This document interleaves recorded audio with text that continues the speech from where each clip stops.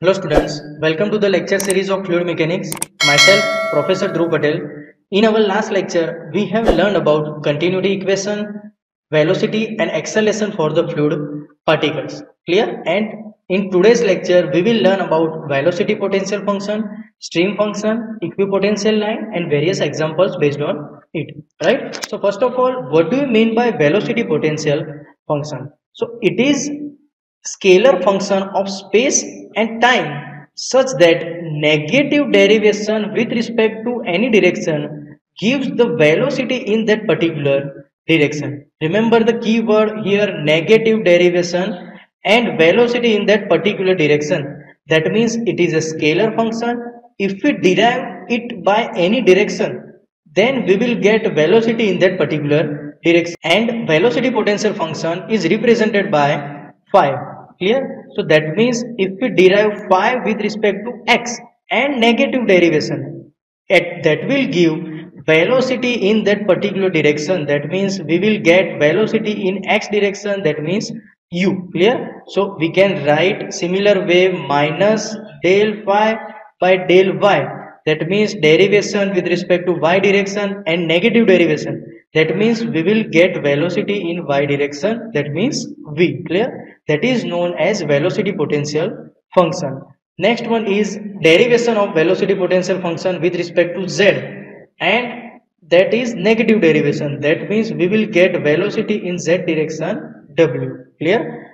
That means the continuity equation. Now we have understand velocity potential function, that means phi, and from the derivation of it we can find velocity in any direction. Clear? So if we remember the continuity equation in three-dimensional flow, that will be du by dx plus dv by dy plus dw by dz is equal to 0, right?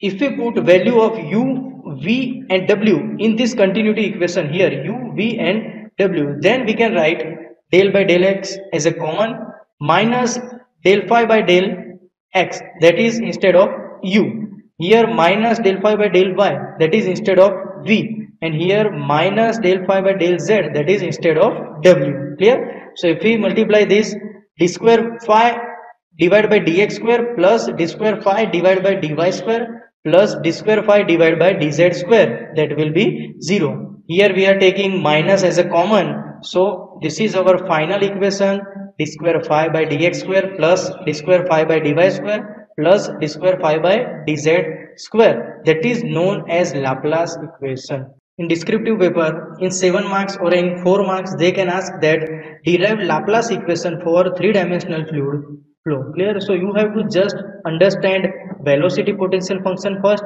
then put the value of velocity potential function in the continuity equation of three-dimensional. That means you will get Laplace equation. Clear, students? So our next function will be stream function.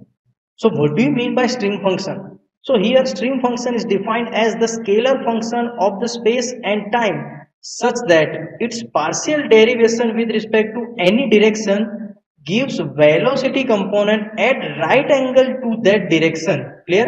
If we derive stream function with respect to x, then we will get velocity of y direction, and if we derive stream function with respect to y, then we will get velocity in x direction, right?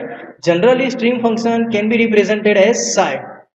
Clear? And it is only applicable for the two-dimensional flow because we will get perpendicular direction velocity. So let us take example here. Psi is a stream function, so if we derive psi with respect to x, then del psi by del x is equal to v. That means we will get velocity in y direction. Similar way, del psi by del y, that means minus u, that means we will get velocity in x direction or 90-degree direction. Clear, students? Here you have to remember, for the stream function any one of the component will be minus, because suppose this is our quadrant first, so if we start from this x, if we derive with respect to x, then we will get velocity in y direction, and if we derive again with respect to y, then we will get velocity in x direction but in the negative direction. So here we have to put u is minus. Clear? Remember student, here from the sketch u is minus. You have to remember it. Clear? So first of all, let us understand what is practical aspects of velocity potential function and stream potential function. We have learned the equations, we have learned the definitions of the velocity potential and stream function, but till now we didn't get the practical aspect of velocity potential or stream function. So what is the practical application of velocity potential or stream function? So remember the starting of this chapter, we have learned path line, streamline, stroke line and stream tube. This also data is represented with respect to path line and streamline. Here you have to find practical aspect of velocity potential and stream function by yourself. I will put link in my description for the practical application of velocity potential and stream function. But at the first you will have to find by yourself. Clear students? So let us take next one, equipotential line. So what do you mean by equipotential line? A line along with the velocity potential function phi is constant, that is known as equipotential line. That means if you want to derive equation for equipotential line, that means for the equipotential line phi is equal to constant. So phi is a function of x and y both. You have to remember this. Velocity potential function is a function of x and y both. If you derive it d phi, that means here phi is depend on x and y both. So we have to take partial differentiation of it. So d phi is equal to derivation with respect to x into fully differentiation plus differentiation with respect to y and fully differentiation. Clear? So here instead of del phi by del x, we can write minus u from the definition of the velocity potential function, and instead of del phi by del y, we can write minus v.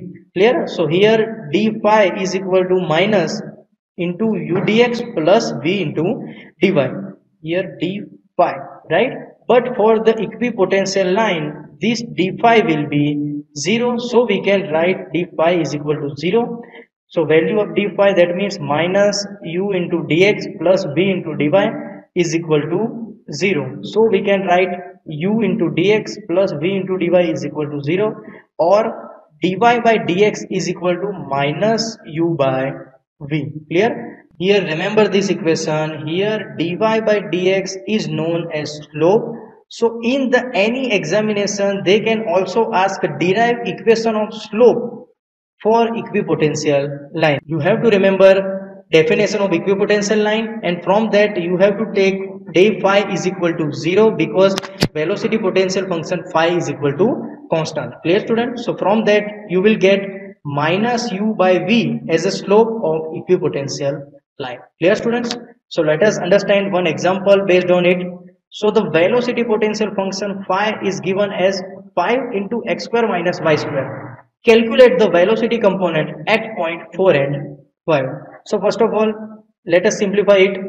So phi is equal to 5x square minus 5y square. Clear students? So for the velocity purpose, we have to differentiate velocity potential function phi with respect to x and y direction.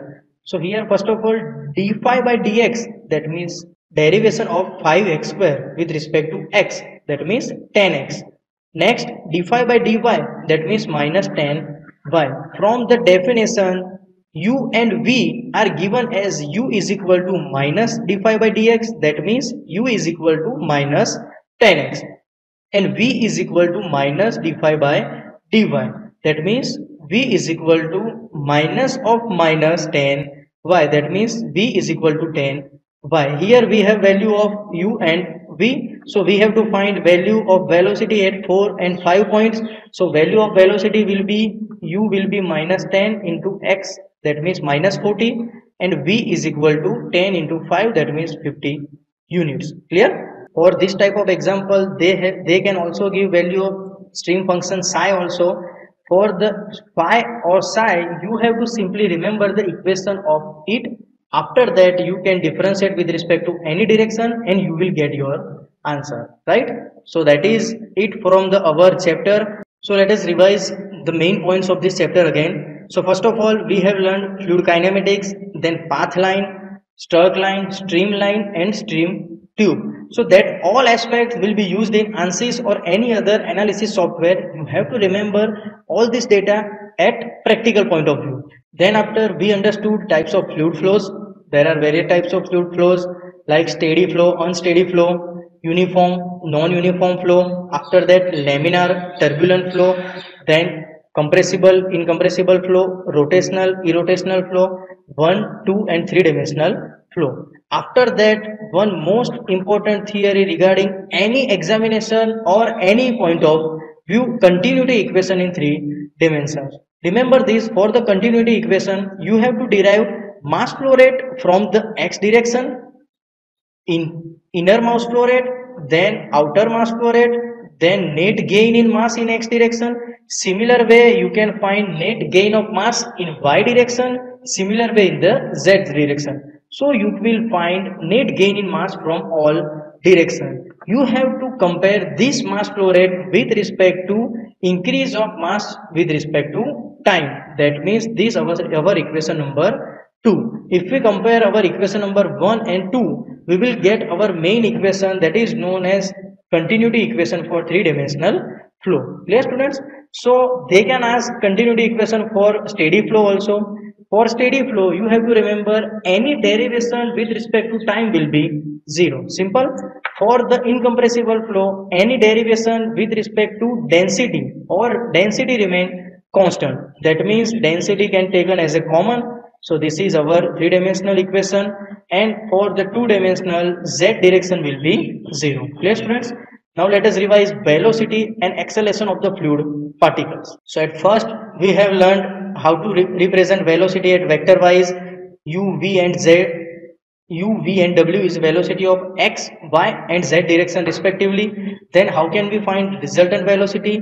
After that, acceleration is the function of x, y, z and time. So we have to differentiate acceleration at partially. So we will get acceleration in x, y, z direction, and at the last we will get resultant acceleration. Clear students? So from that equation we can understand local acceleration, that means derivation with respect to time, and all other derivations, that is known as convective acceleration. Clear? After that we have understood velocity potential function. So for the velocity potential function, it is denoted as phi.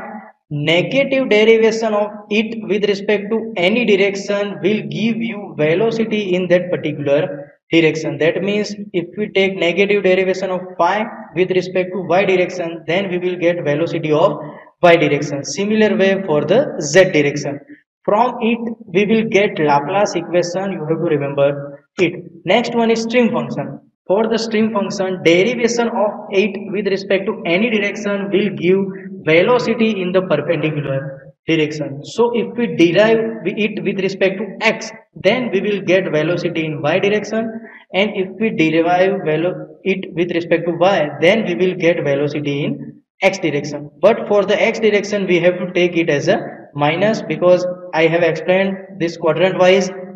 If we take 2 differentiation, then we will get minus derivation sign. Clear?